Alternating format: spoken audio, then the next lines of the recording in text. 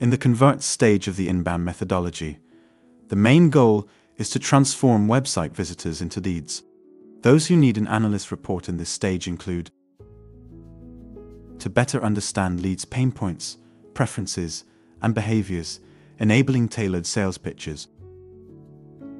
to refine lead generation campaigns and optimize conversion strategies, to validate and evolve conversion funnels and business models,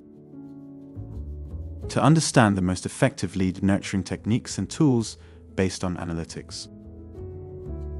to make data-driven decisions about landing page optimizations and call-to-action placements.